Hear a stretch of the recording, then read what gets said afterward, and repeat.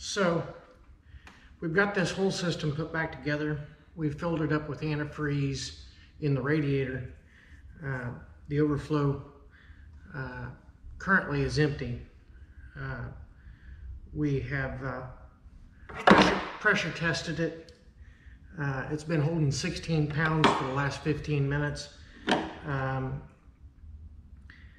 We are going to use the vacuum fill to get rid of any air that's in the system. I'm going to show you how to do that next.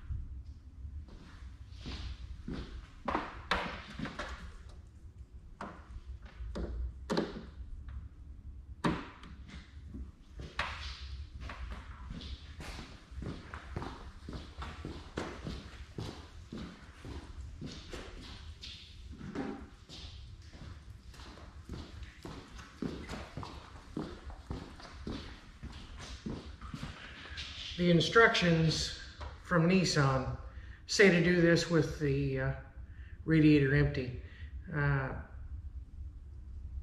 I find that you can't get enough fill on one vacuum with as large a system as this is. So when you're doing it with a radiator that already has some antifreeze in it, you might get some residual water out of this. So I like to take a container and put that down in there, catch whatever might blow out. See if we can get that out of the way so you can still see the gauge here.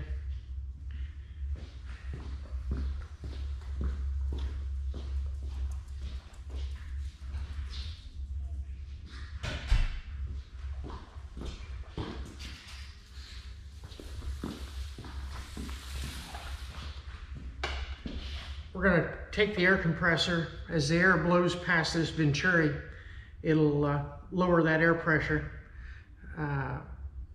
and cause a vacuum in the radiator. And we're going to go to about 30 Hg vacuum, and then we'll fill it back up.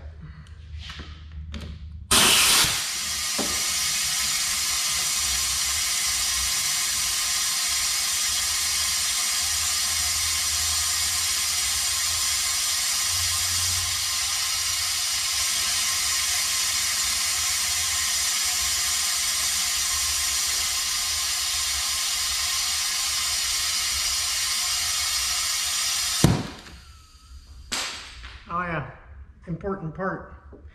We've got an air leak right here from the overflow hose.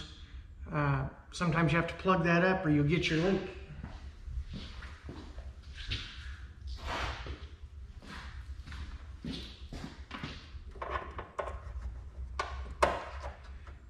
Take your pair of vice grips and pinch that off, or stick a bolt in it or whatever.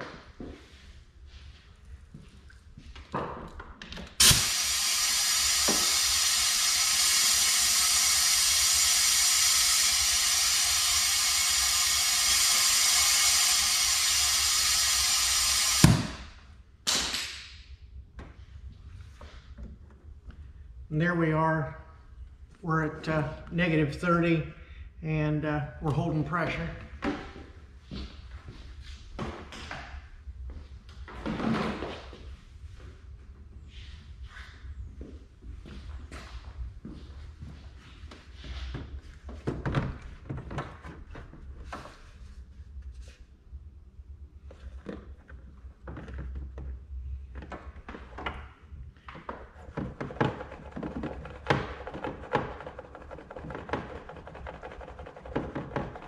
you shake this siphon hose on this particular model, you can fill up the hose, get rid of the air that's in the line,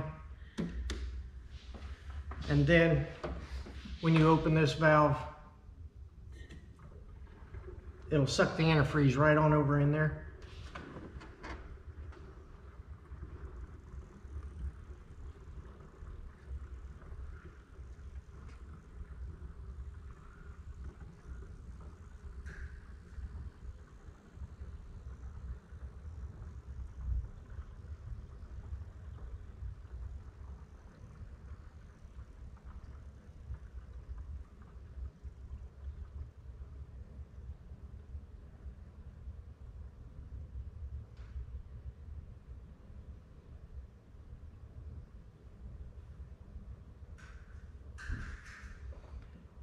Our negative pressure went to 0.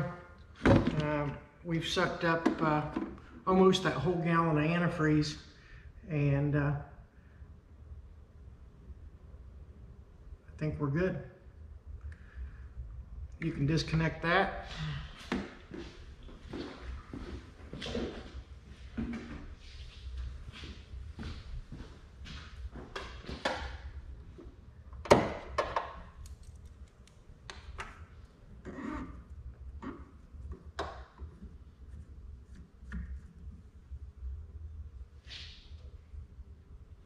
Our overflow's just perfect to the right level.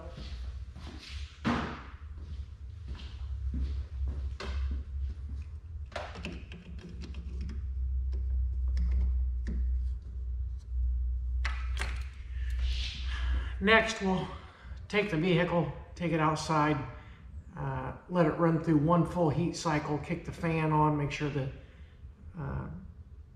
thermostat got open, shut it off, let it cool down. We'll check the overflow or the reservoir, make sure that it's at the right level, and then this will be ready to take for a test drive and take it back to the customer.